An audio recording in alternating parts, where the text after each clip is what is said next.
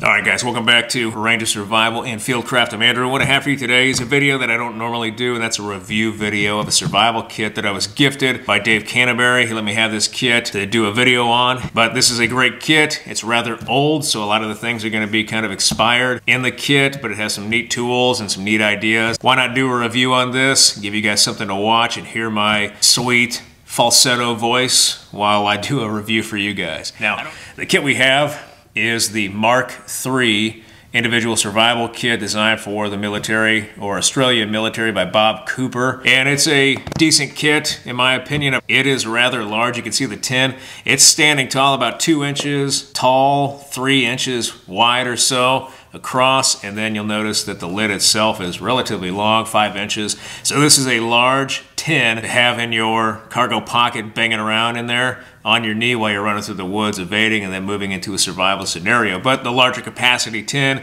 is going to give us a lot of space for items. We're just going to open this up and dive right in. So this kit, and we've got instructions right on top there. One of the things I wanted to point out was there's a felt adhesive sticker on top of the lid here. It's nice and soft, okay, so I guess we could rub it as our, good luck charm when we're out in the field trying to evade capture. But it's on the lid. It is not on the actual box itself. So we could potentially take off the lid because of the hinges back here, just fold out, and then use the actual container itself as a cook pot or to make medicines, boil water, whatever we needed to. So it acts as a metal container. But first thing on top is going to be our instructions. These instructions, it's a 1 full page of instructions that folds out. And what I'll do for you guys is just take a picture and splice it right into the video so you can see the instructions, the kit components, and then some of the ideas that we can use this kit for in any survival situation. In an emergency, we can take this piece of paper, use it as tinder in the fire to get a fire going. But instructions right on top.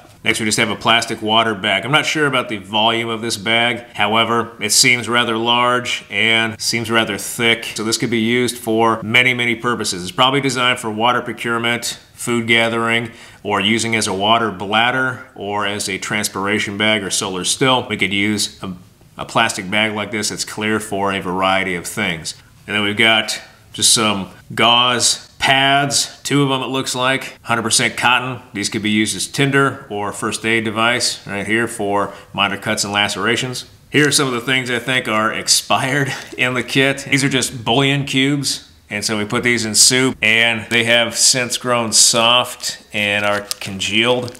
So I definitely wouldn't want to eat these or put them in soup. They're probably bad. We could use them for bait though, and bait a trap. And they're rather large. I'm guessing the gold one here is chicken and the bronze one here is beef. We have those, and luckily they're in plastic bags so they're not messing up and they're all over the kit and the items in the kit, making this kit rather dirty. So bouillon soup cubes.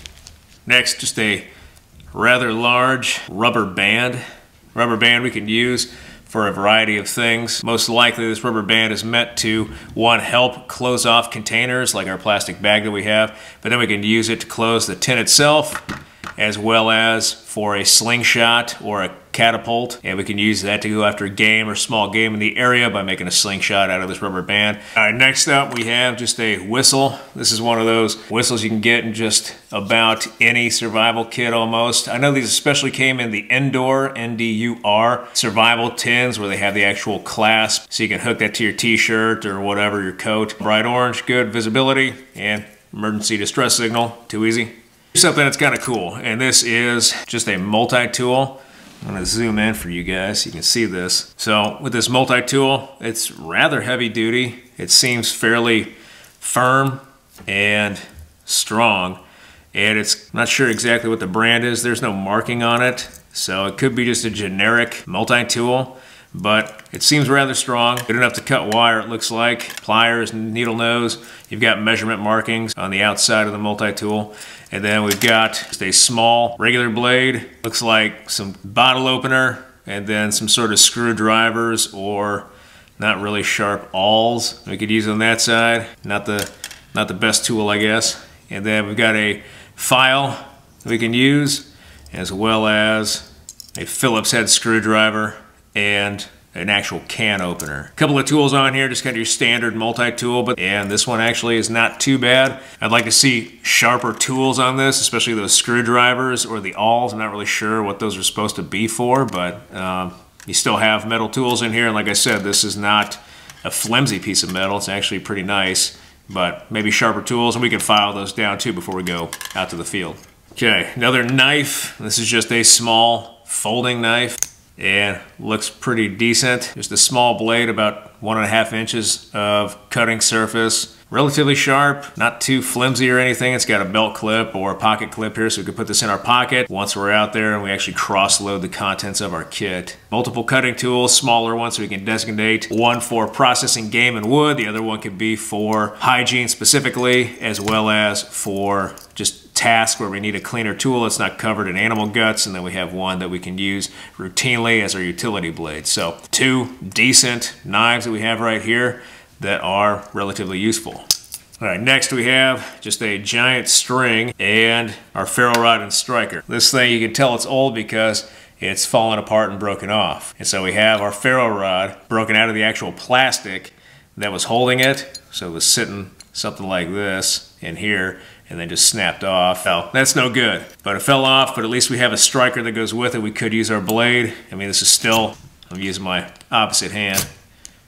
Still works. It's not bad, but it's just kind of a pain to hold it like this, get carpal tunnel while you're trying to start a fire, and then it broke off. And so if we lose any of these pieces, we could lose that ferro rod because it's not secured to our cordage. And then even with this, we have another whistle that's on the back of what was holding our ferro rod together. There's a whistle right there that we can blow into. That thing falling apart and breaking is no bueno, and you can tell kind of the age based off the components as well as the damage to these components. Still, we could use it to get a fire going. Next, in this blue little plastic folder, we've got a nice Fresnel lens using the sun's rays to start solar ignition or start a fire with natural materials, even gunpowder, and another fire starter to have that is going to be resource cost effective. Good to go. All right, next, just a tea bag, but a tea bag to make a brew. We can use in this giant container down here, take off the lid, put it over a fire and make tea, something hot to drink, especially since our bouillon cubes are probably no bueno. But having something hot to drink in any survival situation is great, especially with tea. Coffee, we could have coffee, but coffee exacerbates thirst. It is a diuretic, while caffeine in the tea is still going to cause us to want to go to the bathroom and excrete all of the liquids from our body. Tea is a lot less exacerbating than coffee is. So having tea, great for survival. Always have a brew kit.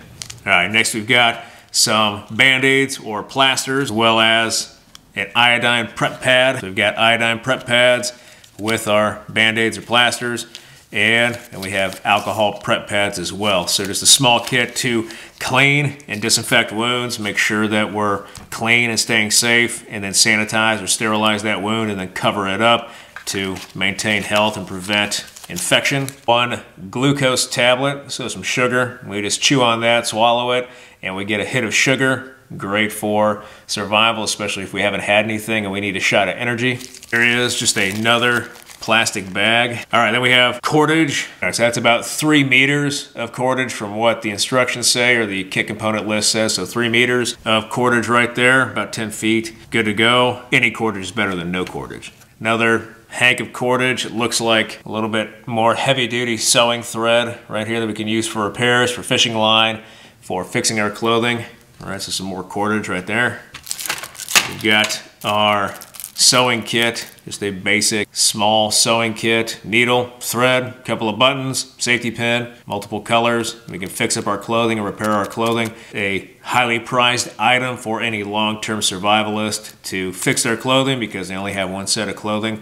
I've read a couple books recently about guerrilla warfare and guys surviving in the jungles during World War II and having to have sewing kits to repair their clothing, or even POWs for that matter. So having a sewing kit, incredibly important. Next we have a fishing kit. Line, some large and small hooks, sinkers. Pretty decent fishing kit, actually. And so we've got a couple swivels in there as well. We can use that fishing kit to go after fish. Remember, fish first, and get out there, find some bait, set up your hobo reel or your cane pole, and even a trot line, and go after that fish and get that meal.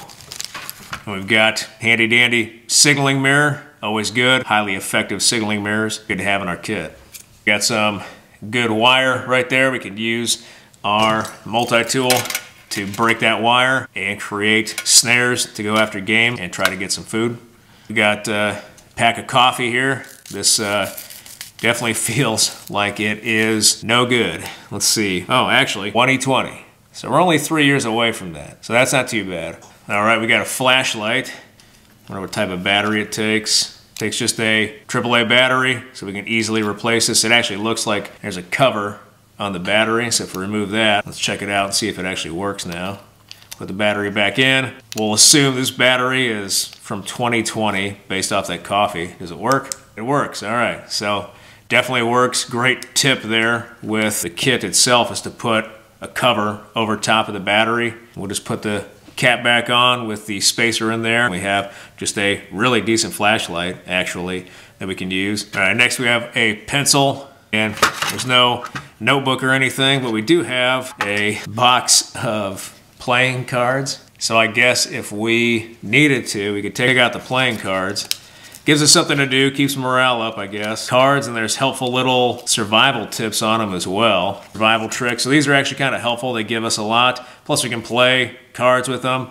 We could use them for flame extenders or for tinder as well. Or if we had to, we could take our pencil and jot very small notes on these to remind ourselves of something or to maintain a journal. Nice playing cards.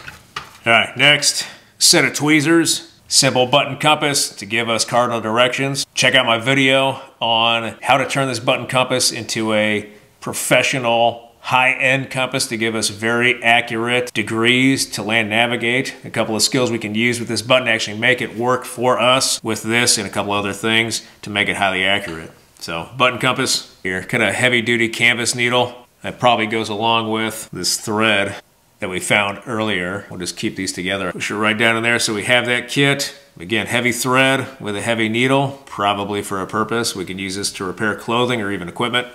We've got one surgical razor blade that's still sterilized in the packaging. It says it was manufactured in 2016 and it expires in 2020. That we have. All right, this is just almost exactly like I recommend in my survival kits, is to have some sort of multi-tool, some sort of utility blade, and then even spare razor blades that we can use for other cutting devices for whatever we need to. Processing game, utility and wood material, and then everyday multifunctional manipulating material. But we have 3 different blades, 3 different cutting tools, very important.